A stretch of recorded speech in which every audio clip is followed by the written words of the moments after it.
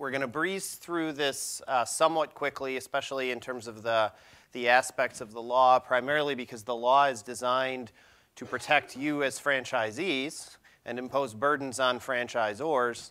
So a lot of times I'm having discussions with franchisors on what they need to do to comply. If they're doing the right thing, then there's really nothing for franchisees to do with the law except for understanding what's there and why it's there. We've been talking a lot about the franchise disclosure document. It's something that the Federal Trade Commission has set forth that needs to be provided to every prospective franchisee. Several states regulate franchising. We'll talk about what that means in terms of their registration requirements and the disclosure requirements at the state level. But again, the uniform concept here is all franchisors are going to prepare and deliver a franchise disclosure document. That's what we keep calling the FDD. 23 items, and we'll go in through some detail as to what those are. Quick overview, because again, these are regulations which impact your franchisor, nothing that the franchisee has to do. Under the federal law, the FTC franchise rule, the franchisor has to prepare a disclosure document and deliver it to you 14 calendar days before you sign any agreement or pay any money. So that's a quick and easy thing. If the franchisor is saying, here's your disclosure document, this is the first time I've talked to you, now give me a check today, you know that something is up. But a lot of times the franchisor, for example, will say, look, you know, I know we've got timing issues, I know you're signing a lease, and we've got to figure out how I can get you your disclosure document and get my registrations ready and sign you up and work the timing like that. So these laws do impact sort of the timing of the signing and the closing. Again, there's no filing with the federal government. The FTC basically just requires franchisors to deliver the document. The FTC never reviews it. This used to be called if you have been around franchising for a little while, it used to be called a UFOC, Uniform Franchise Offering Circular. The FDD is the new term since about 2007, 2008.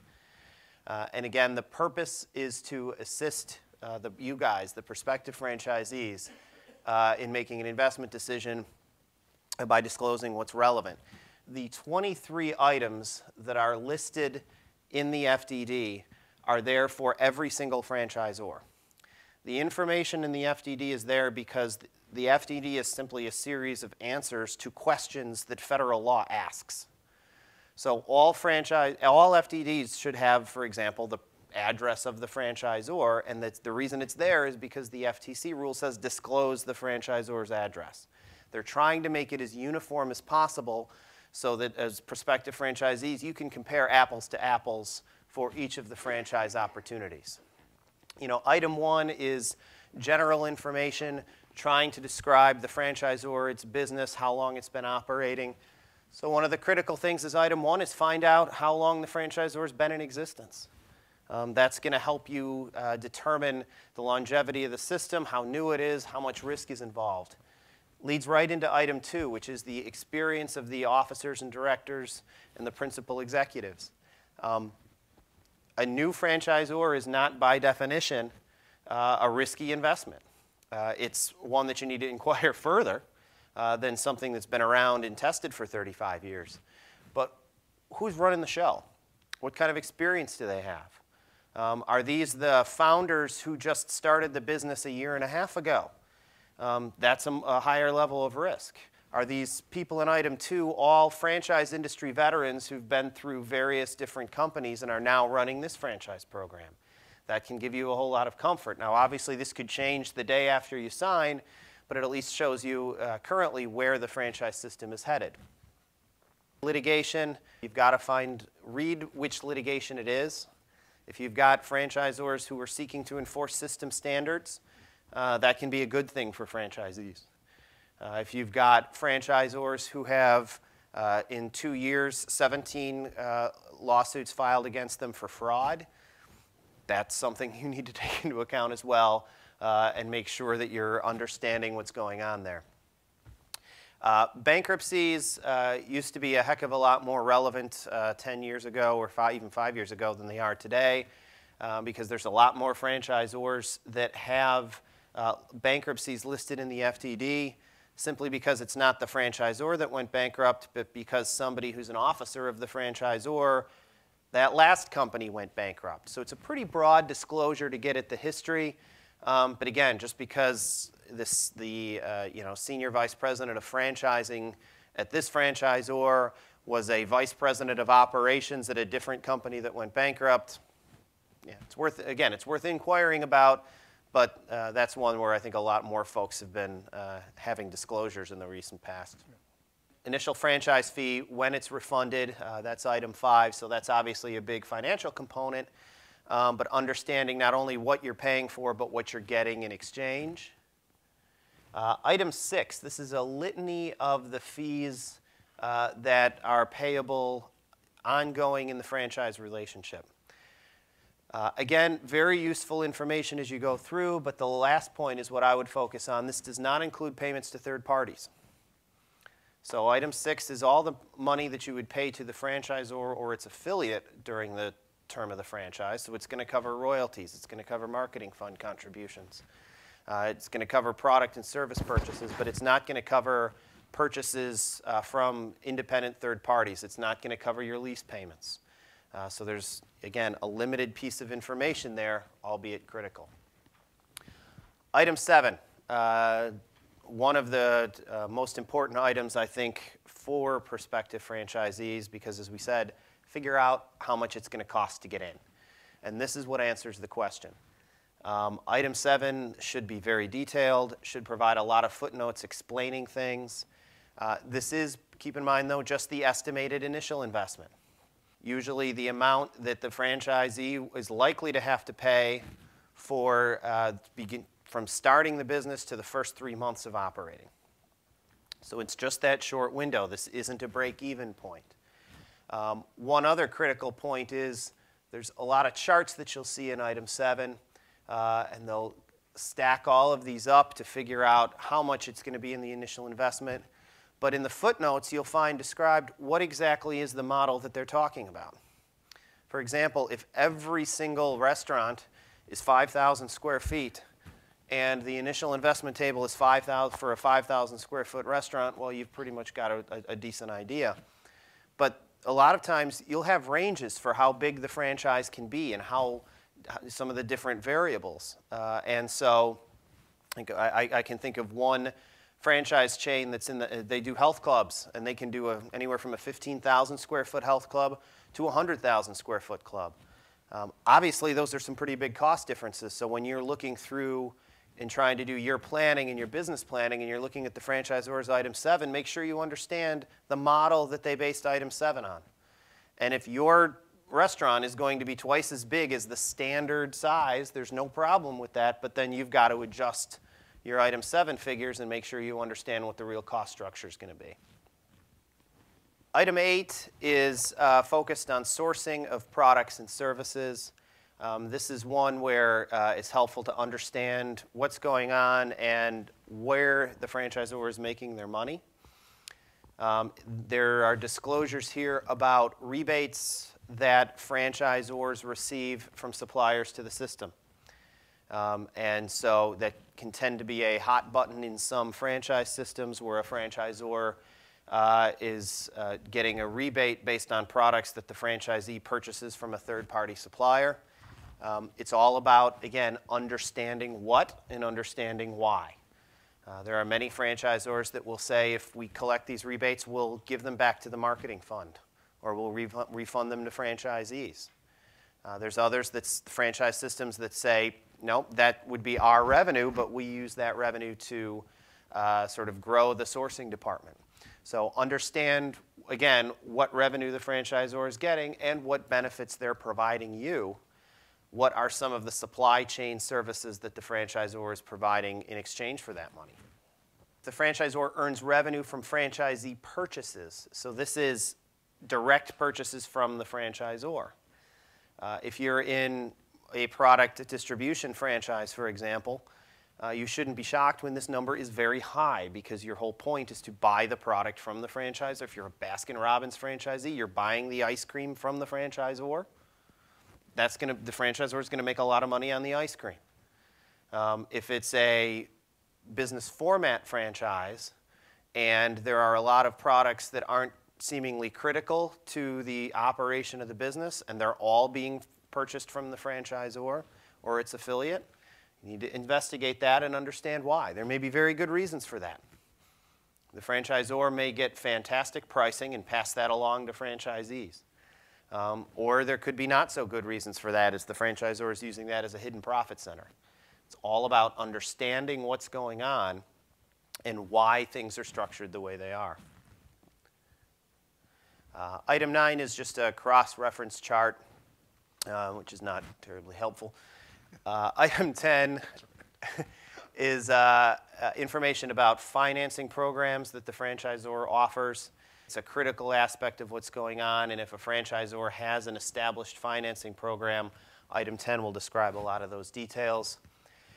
Item 11 describes the obligations that the franchisor has in supporting the franchisee. Critical information, especially at the outset. Is the franchisor going to be there? How much training do they provide, for example? And there's detailed disclosures and charts about all of the training program and how long it lasts. There's lots of disclosures in item 11 about the advertising fund. And I've used that term a couple times, but an advertising fund, a marketing fund, that's essentially pretty common in franchise systems, where a franchisor, in addition to, say, collecting 4% of revenue or 5% of revenue as a royalty, will require all franchisees and all company-owned stores to pay a 1%, 2% of revenue into a fund that the franchisor controls for advertising and marketing. These funds usually provide the franchisor with pretty broad discretion on how to spend the money for the benefit of marketing for the whole system.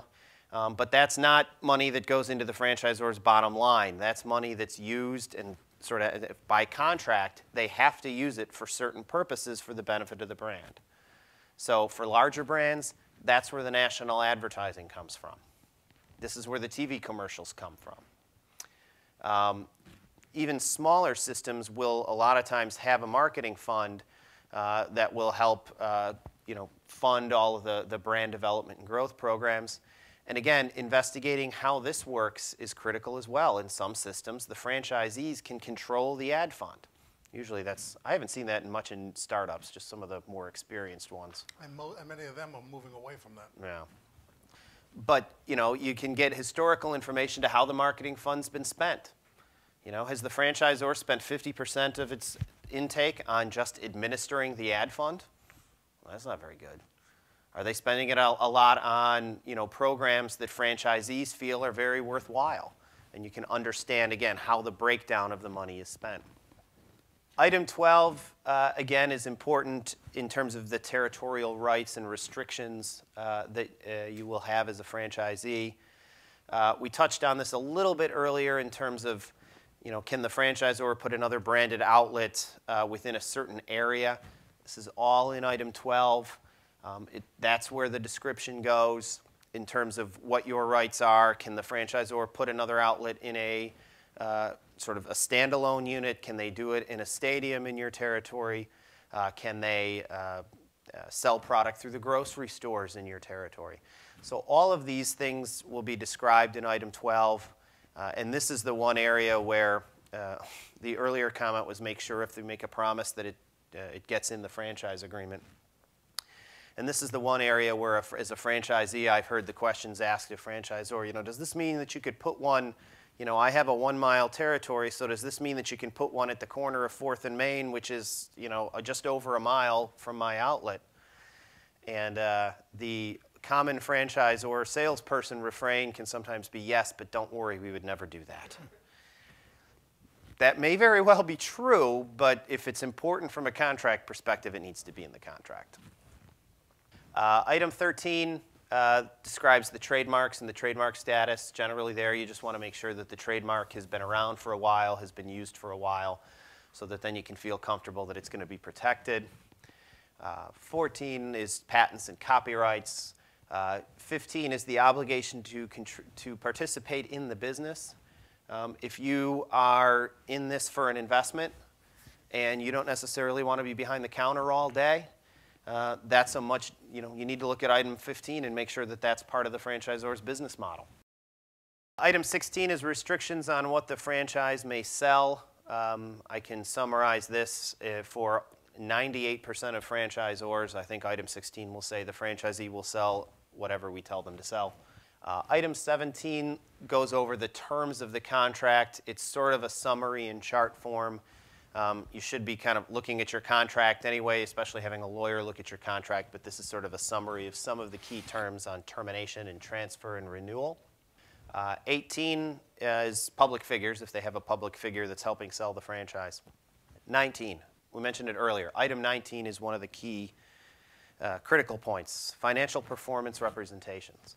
The only information that a franchisor or any of people acting on its behalf are allowed to provide concerning profits, sales, or income has to be in item 19. Now, this was a big push from the FTC a few years ago when they had a lot of franchisors that said, when a prospect would say, how are these units doing? And the franchisor would respond, I can't tell you. And the FTC got pretty bent out of shape about that and now has disclaimers all through the disclosure document that you'll read, which are the same paragraph appears in every single franchise disclosure document. In 95% of cases, a franchisor can absolutely provide some information in terms of historical data if it has that data. Now, there are some random instances where the franchisor really hasn't done the outlet that you're talking about at all, so it can't tell you about it historically. Those are obviously some dicier investments from the franchisee side. More and more franchisors are putting item 19 information in their FTD because more and more prospects are asking about it. These, as opposed to the rest of the disclosure document, which is pretty uniform, answers the same questions, item 19 can be different for every single franchisor. They can construct it almost any way they want. The critical point in item 19 is, just like in item 7, look to the footnotes. The footnotes in item 19 are going to describe, for example, you could have a full P&L earnings claim or a financial performance representation. So they'll tell you they have 50 corporate stores, and they'll provide a full average revenue, average cost, average bottom line of all the 50 stores. Well, you're paying a royalty, 4% of royalty. A corporate store doesn't pay the royalty. You should be looking at the footnotes. Sometimes the footnotes will say, yeah, we imputed a royalty there, so we took off 4% of sales from the bottom line because you'll pay a royalty even though the corporate stores don't. That's okay. Some of the franchisors won't, and they'll just put it in the footnotes. By the way, you have to pay a royalty too. Keep that in mind. So you'll need to understand those when you use those item 19 numbers in order to prepare your business plans. Either way, it's all about understanding the information that's been given. Again, and one other piece from a item 19 perspective that's critical is this supplemental FPR. It's a lot of work, so a lot of franchisors won't do it as a regular matter, but the idea is financial performance information that's tailored for you. So for example, the franchisor provides in item 19 average gross revenue for all 100 outlets in its system. Well, you're interested in opening up in an urban location, and you know there's only 15 urban locations in the franchisor system. So what you can ask them to do is give me the average gross revenue for just the 15 urban locations, because that's more tailored to what I'm going to do. Or just the 20 largest locations, because I'm going to do a larger location. Somehow tailoring the information they give you so that it applies to your specific circumstances, and they can do that. Many franchisors don't provide an FPR. Many of them don't have the data, just choose not to provide it. So what are your alternatives? You can look to other systems. That's a pretty dicey proposition because that's not an apples-to-apples comparison whatsoever. The second one is the big one. Call the existing franchisees. Franchisors are restricted in the in the sales, income, and profit information that they can provide. Franchisees are not. Other existing franchisees can tell you anything they choose to. Now, that's not a statement from your franchisor, so it's not legally protected in the same way that if your franchisor is doing something that's not truthful, you have lots of rights and remedies for that. Not so if a franchisee is not telling you the truth, so it's a little bit less trustworthy of a source in some cases. But call around to different franchisees and see what they'll tell you. And most of them will be pretty forthcoming, especially if they're invested in the system, they're looking at growth. From their standpoint, the more outlets they have, the better funded the marketing fund is, the better health the system is. And so they'll want to help the franchisor grow the system, and they'll tell you information about how their outlets are doing. Item 20 is another critical piece for a prospective franchisee to look through. This is the data on the number of outlets that opened, the number of outlets that closed, the number of outlets that transferred. And I think one critical thing here is try and get behind the numbers and find out what some of the concerns are. So if you're looking in Illinois and you saw that there were 10 outlets in Illinois that closed during the last year, ask the franchisor why. If those are 10 individual franchisees that all went out of business, that's problematic. If those are 10 stores that all had one owner that just decided he ran out his 20 years of his franchise agreement and decided he was done and closed up shop, that's a different story. If you have, transfers, for example, transfers can be bad and transfers can be good. The bankers get nervous when there's a lot of transfers around there, but as a franchisor and a new franchisee, getting new blood in the system to replace some longtime franchisees who may have lost interest and want to sell out to new franchisees, those could be great things. So understanding, trying to figure out what's going on and why, I think, is critical in item 20.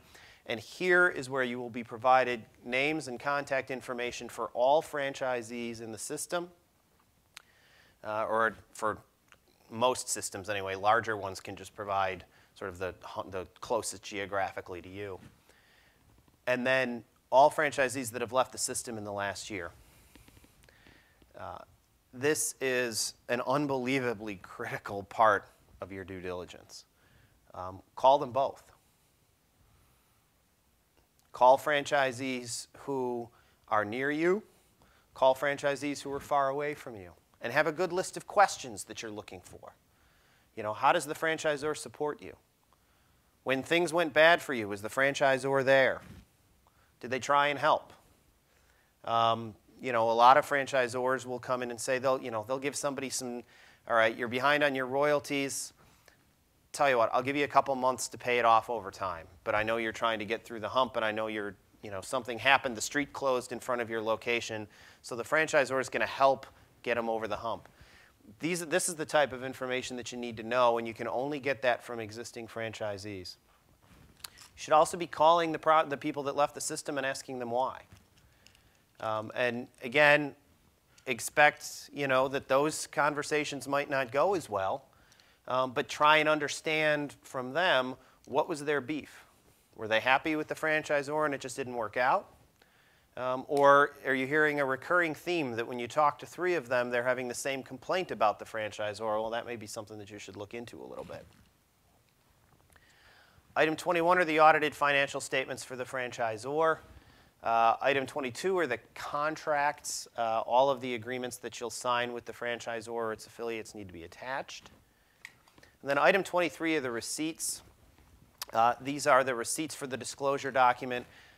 It's a federal law requirement that the franchisor gets you to sign the FDD receipt.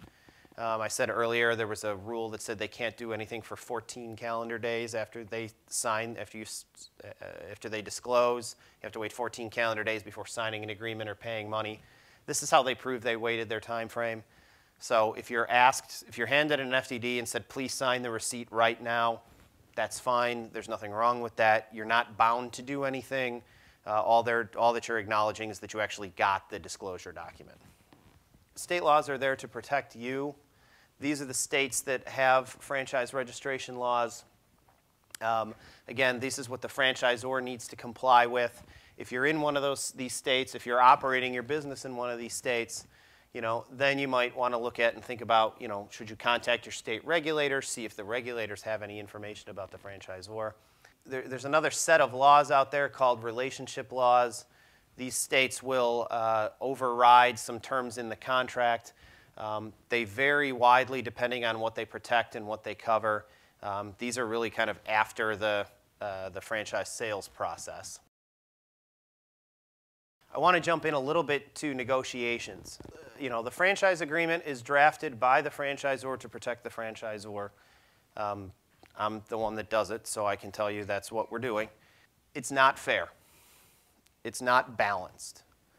And it's not that way because, and obviously I'm biased when I say this, but the relationship is set up in a way that it is not two equal parties because you don't have the same roles. All of the ones that we were talking about earlier, about the franchisor protecting the brand, the franchisor controlling the system, and the franchisee implementing the system, that's at the heart of what this agreement provision is. So understanding that in some cases there may be little or no room to negotiate, but it's important for you folks to understand what the contract says, understand exactly what the franchisor's expectations are and what your expectations are, so that going into it, you have a clear plan for where you're going. Always, as we said earlier, critical to talk to a lawyer who knows franchising, because if you get somebody who is a very smart wills and general contract and real estate lawyer who really doesn't know anything about franchising, they may look at this contract, think it's one-sided, and try and negotiate and waste a whole lot of your time and money and the franchisor's time and money in things that really aren't going to eventually benefit where you're headed. So again, when you're thinking about what the agreement says and how you want to approach it, figure out what your goals are and what's most important for you. Do you need to be able to bring in other investors in 2 years? Are you going to involve your kids? Or are you going to have other partners come in?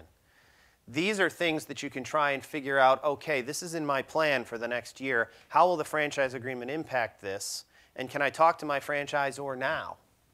If getting my kid involved, I want to make sure my kid's going to be able to go to training in a year so that he or she can take over in 2 years. I mean, that's sort of the planning.